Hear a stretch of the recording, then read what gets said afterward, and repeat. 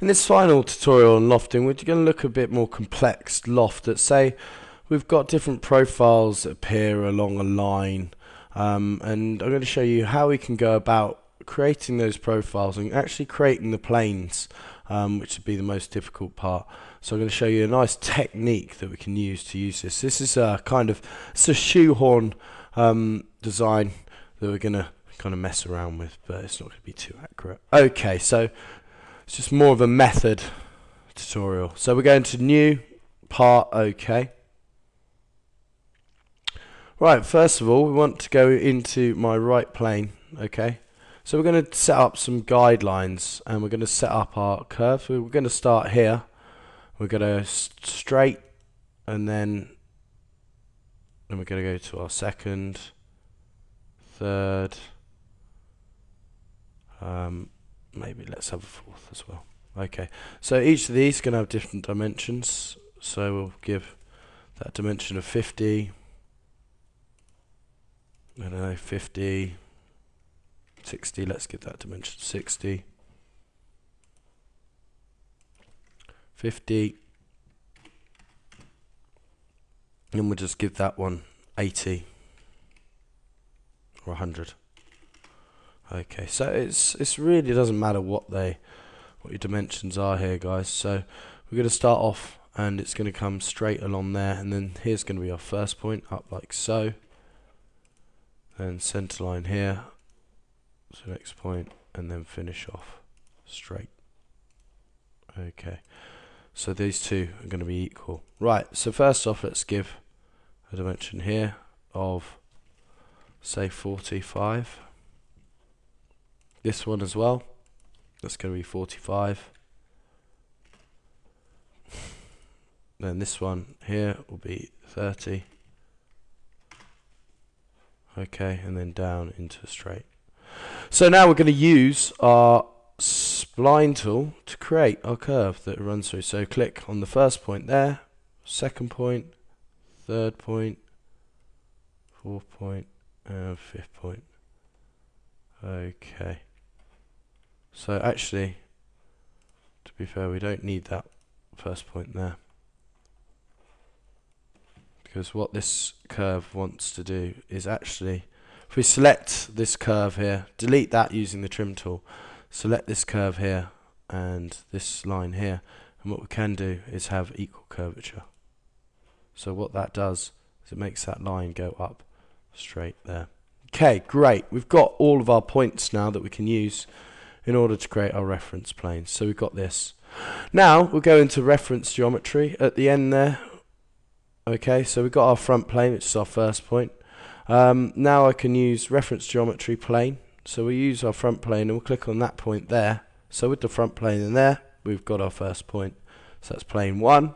Now reference geometry plane 2 is going to be here, but also we've got to select the line. Hang on.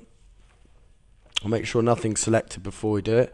So select the point there, and then we'll select the line. And notice, Solidworks will create a plane that is actually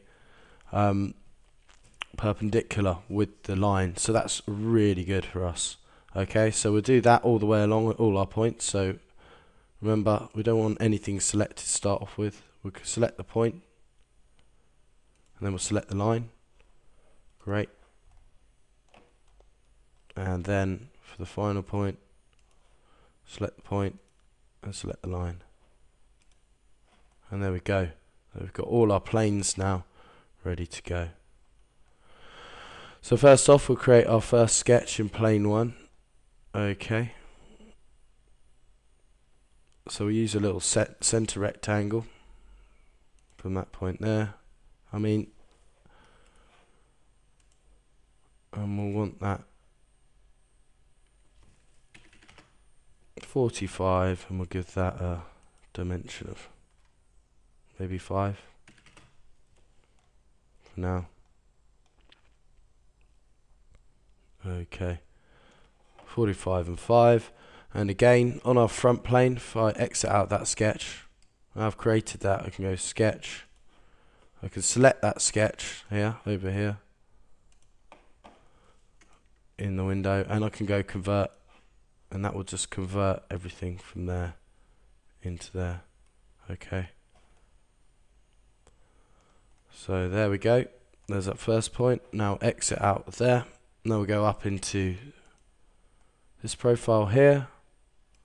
And we can maybe have a circle. The radius of 5.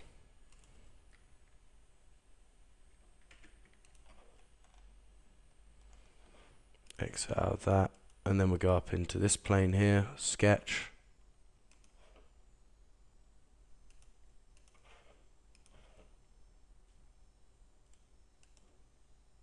Give that radius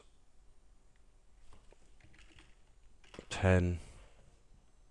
Exit out of there, and then into the final plane, right click, sketch, and at the end make sure that your circles are all centered along here. So oops, I'll go back into that sketch, smart dimension that, and give that a dimension 10. Okay, so now X out of there. Now we'll see if this works. So we go to lofted boss base and we'll select our first point, second. Remember, trying to line these all up. So, third, fourth, and then our fifth. And there we go. Okay, we'll green tick that. There we go. There we've got our kind of shape, and we can always go back in, edit these shapes here, but I'm going to leave that for now. It's just an insight how we can do much more complex kind of shapes and so on. So if I hide all my planes now, I'll hide the sketch. Now we'll add polished, just add an appearance to it, and file, save as, let's just call it shoehorn, shoe, then we'll save, yes. Okay, and that concludes the more complex lofting tutorial.